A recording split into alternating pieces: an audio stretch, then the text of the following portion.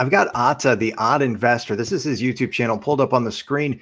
And I'm actually responding to this video right here, the NIO Stock class action lawsuit video, where he brings up the idea that maybe NIO retail investors should target and go after, maybe start a class action lawsuit against shorts if we think they're manipulating stock price action for NIO. And so what I did is I kind of weighed in and responded. Atta and I have had a little dialogue back and forth over the last months. And, I appreciate his take on things. He was an early investor in NIO before I even knew about the company. So I appreciate when he weighs in on things and even just checking in on his channel. He sort of takes you on a walk in nature and just talks. And so it's kind of peaceful, serene. But in this case, we're talking about this idea of shorting. And I've brought it up several times. This is in a previous video that I had where he had a question. He said, FTD is another dirty game that shorts play. What else are we missing? And so I actually highlighted a number of things because I've been studying this for a few years now, and there's so much more to learn. You can really get lost in any one of these, but FTDs, dark pools, high frequency algorithmic trading, spoofing, naked shorting, tokenization, and then I listed, and I'll relink all these links I'll drop again for those who want to check them out. But things like they're sort of a recurring theme with companies like Citadel, who have been fined in the US and South Korea and China. They were even banned from trading in China in their markets for 5 years. So some of these things, again, it's just kind of a recurrence that we see. And what I did is, with respect to the video that Atta had, I basically said, hey, I'd like to do this in 3 pieces. The first is I'll just kind of come in and share some of my thinking with just the shorts, the FTDs, and this sort of thing. And so that's this video. And then later I'll come back and do kind of a separate video where we'll talk a little bit more maybe about legal counsel and what that would look like if we would want to do something like that. And then also I want to give a little more time for commenters, NIO community, retail investors to weigh in and offer their thoughts and that as well, so that we can kind of have this ongoing dialogue. But these are the notes that I made, and I just created these just so I could share them on this video. This is my view, my thinking. It's kind of simple, logical, but that's what I like. I like keeping things simple so that I can understand. So for example, short sellers or shorts, they make money when a stock price they are shorting goes down. Shorts pushing a stock price down creates short-term profits for the short, and it also makes it harder for the company they're shorting to raise money. Shorts can profit heavily in the short term, especially if targeting unprofitable or unproven or startup companies that are still in the early stages of growth. I think this is why shorts don't do as well, and maybe generally don't target profitable companies as much as they do companies that are kind of at an earlier stage. So it also makes sense then that spreading negative sentiment or misinformation can work well for the shorts. Bankrupting a company could be one target or end goal of the shorts. Shorts can get squeezed. This is a risk to them because if they get caught in a short squeeze, they may be forced to buy shares of a stock, which can create or increase buying pressure, and that could cause a stock price to go up. Sometimes it rockets up in a short period of time. Now, Warren Buffett said that he considered and tried some shorting, but ultimately he decided the risk was too great. I just wanted to offer that. I thought that was kind of interesting. So this is my take. With so many dealer brokers across global markets, so many retail investors wanting to become traders and seeking that short-term profit from trading, and then in general, the short-sightedness of many market participants, both big and small investors, my gut instinct is that shorting has never been more profitable. And I think maybe an easy way to kind of check in on that or document ongoing is just to watch Citadel and see what kind of profits they're making, because that could validate this, but more on them in a little bit. Let's now talk FTDs. Fails to deliver. And this is when, I've got a clip lined up for the beast of an attorney. His name is Wes Christian, and I'll let him explain that. He'll do a better job than I could anyway. So that in just a minute. FTDs and daily trade volume appear to be 2 indicators of short-term price action and suppression, but FTDs are not reported real time and are at least 2 weeks delayed data in the US market, which means we can never have access to what's actually going on. Now, profitability seems to change the short's interest level, or perhaps it shifts their thesis towards being too risky. This makes sense as it becomes harder for shorts to maintain a negative narrative or poor sentiment when a company starts to show profits. Tesla could be the prime example of shorts getting squeezed, as there were a few things that aligned when the Tesla stock price rocketed up. They had profitability, they had potentially years of pent-up short selling pressure, which could have caught the shorts in a squeeze and forced that buying pressure. And then also the S&P inclusion, which created more buying pressure. All that happened at one time. And we saw incredible gains by Tesla when that stock price really took off. So I thought that was fascinating to kind of look back and think about. Now, interestingly enough, moving forward and kind of ongoing, Tesla continues to battle shorts. And with the creation of the Tesla Q ETF, that's basically to target and short, or go against Tesla. I personally find it difficult to get a clear sense of what impact, that does or doesn't have with FTDs tracking Tesla. So, and that's one reason I don't really track the FTDs relative to Tesla stock price.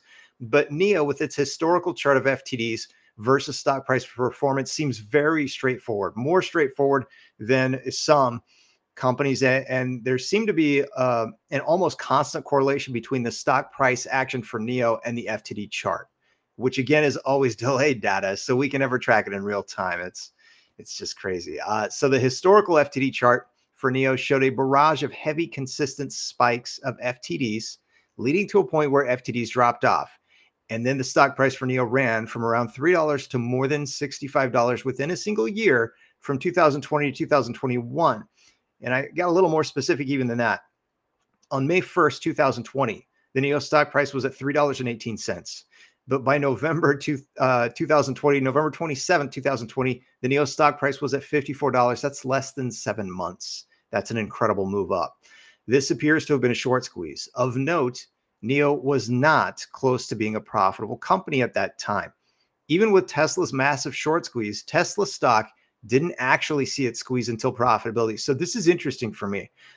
If NIO has already squeezed higher earlier versus, let's say, Tesla stock, and if NIO reaches profitability before investors, especially shorts, expect it, does that mean NIO stock will squeeze again? That's just one of my thoughts. Another is that if NIO is being suppressed by shorts during this period of time, does a longer period of shorting mean a more powerful move up by the stock price if or when it does hit profitability? I'm talking about the company now. What happens there? At some point, I almost feel like talk about the stock price and the stock price action and the company fundamentals are completely different right now. And I do think profitability is really important for NIO for those things to kind of align. So, but those are just two things that I kind of have as I watch what appears to be, especially in the short term, suppression of stock price and algorithmic trading. It just seems like it's the same patterns over and over and over. The exception being when we have big trade volume. And that's why I kind of watch that on the shorter time frames, just as for purposes of ongoing study. Now, going back in time, I was late on the GameStop short squeeze, but it appeared that a short squeeze plus improper actions by broker dealers brought attention to shorts, market manipulation, and short squeezes. And then the AMC short squeeze led me to research about shorts, and I later started to connect dots with NIO and FTDs and the stock price, like NIO's apparent short squeeze. This is when Citadel appeared on my radar. In the fall of 2021, I did a video about Citadel as a suspicious short, taking a position in NIO stock. At that time, the stock price for NIO was trading above $40. Citadel as a short was also in a unique position as a market maker. And with a history of stock market fines in the US, South Korea, China, and being prohibited from trading in the Chinese market for 5 years, I thought this was important to bring awareness to at that time, although I never would have believed the NIO stock price would be taken down to its current levels. Now, NIO's not yet profitable. The CEO doesn't hype the company. NIO is both innovative and disruptive, and as such, that can make it hard for some to understand or accept in the short term.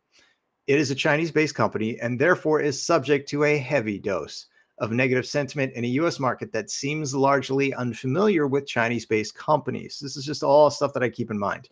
NIO is traded in China, Singapore, and the U.S. markets, but also appears to be targeted in other countries or markets by shorts. And I'm going to show you something. If you stick around to the end of this, not only are you a rock star, but you might find this interesting. And I'll share all the links for all the tabs that I'm going to offer here, as well as the things from before. Now, Torchlight, MMAT, MMTLP, this is an ongoing story. This is another story for anyone wanting to dive down a rabbit hole and to look at some wild price action and an apparent short squeeze with ongoing litigation.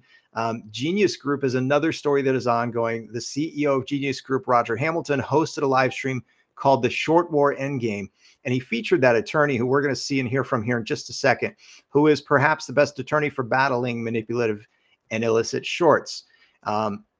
It also had, this live stream also had John Berta, who's formerly of Torchlight, and that's a pretty crazy story in and of itself, and Mark Basile, who is working with class action attorneys on the MMTLP case that's still ongoing again. So, you know, an interesting thing on the Genius Group, one note about that, you know, Roger Hamilton and these guys in this live stream, they're talking about it, and he said, you know, one of the things that's frustrating is other CEOs know that they're getting shorted and in some cases manipulatively shorted, and yet they're afraid to do anything because some of the companies that are shorting them are the companies they need to go and raise capital from.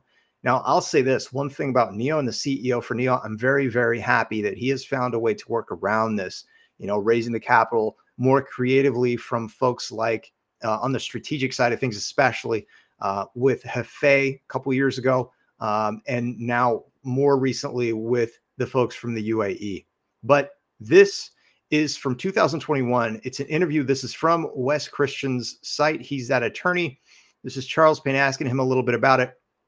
So last week, several Wall Street brokerage firms quietly took steps to curb shorting against Reddit investor favorites. Goldman, Bank of America, Citi, and Jefferies. They all took action. In fact, Jefferies added, until further notice, Jefferies' prime brokerage will no longer offer custody on naked options. Now, here's the rub, folks. Naked shorting was made illegal after the 2008-2009 financial crisis. So the big question is, why is this still happening? Well, we're going to ask attorney advocate against naked shorting, naked short selling, Wes Christian is with us. And Wes, just first, if you can, for the audience, people who are unfamiliar, what is naked shorting? Well, first, Charles, thanks for having me. Naked shorting, simple version, is a seller sells stock that they don't have to a buyer who sees it in their account electronically, but it hasn't been delivered, and the buyer gives the seller money for ultimately nothing that was delivered. The simple version would be if you and I, Charles, took our car title and Xeroxed it 100 times and sold it to 100 people, and each of them paid us cash, but we only had one car. That would be a good analogy to what naked short selling is. In Texas, simple version, we call that stealing. So that's what naked short selling is. Okay, and that would explain how a GameStop could see 140% of the float shorted because the same stocks were de facto borrowed or not borrowed again and again and again. No doubt, and there's really multiple reasons for why it still exists. One is it's an enormously large problem, contrary to what some of the other financial press says. For example, in 1993, the fails to deliver were probably several $1 million. By 2003, those fails to deliver in the aggregate were about $6 billion. According to Suzanne Trembass's book, Naked Shorting Greedy, which came from the source of the SEC, just in 2 weeks in July, the fails to deliver were $17 billion. So at the end of the day, another study that Dr. Rob Shapiro, former Undersecretary of Commerce, did many years ago, he's with Sonacon now, he did a study that showed that 500 million to 1 billion shares were not timely delivered, Charles. Now, to be fair, if you take that out 30 days, 60 days from when delivery should have occurred, that number goes to about half. But it is a systemic problem, and it's, go ahead, sorry. So no, because I don't want to run out of time, and I've got a couple of other things. Hedge funds, we know, are big culprits. I mean, what's going to happen here? I guess let's cut to the chase. Will we see the SEC, will we see whoever's in charge take action on something that's happening, it's deemed illegal, it's harmful to the market? Will someone take action on behalf of individual investors? I think we're seeing a sea change. The reality is, who's really doing most of this from where I sit? And if you look at the regulatory actions at sec.gov and FINRA, it's really the prime brokers. The reality is that there are some hedge funds, but it's the prop desk of the prime brokers who are doing the naked shorting from where I sit, or market makers. Let's stop that. Market makers. Citadel, of course, a market maker. So again, suspicious short is what I've called them. And I'll show you a couple more things before I wrap this thing up. This is a little bit, if you want to check into the MMTLP, the corporate action that's ongoing, and this is years out. So, this is one of the realities. If there's a short that is shorting something, they have time on their side, even if they're involved in litigation. And so that's just something to keep in mind. This is the TRCH MMAT. This is when they changed over, and then it became the MMTLP again. This is just ongoing, but you get an idea here. The stock went from $3.64 on May 13th to $21.76 on June 21st. That's like a month out, practically. And then it went back down roughly in the next month or so to about $3.63. It's really hard to gauge some of this stuff without access to all the real-time data. I've shared this before, but this is the live stream. It's an hour long, and it's got Wes Christian over here. Anytime I can find a high-level attorney who's very specialized like him, and I can listen to him for free, I'm saving money and I'm learning. So that's one of the reasons I wanted to share that and offer that for those who are curious. It also has, as I mentioned before, Mark Basile and John Berta, and this is Roger Hamilton, who, this is kind of what he did. He was mad. He said, I'm getting my money back. Wall Street stole money from us by shorting us. And of course, unfortunately, their stock price has just been crushed since then. And that's genius. But I wanted to pull this up and let you see this because a couple of things I wanted to note here.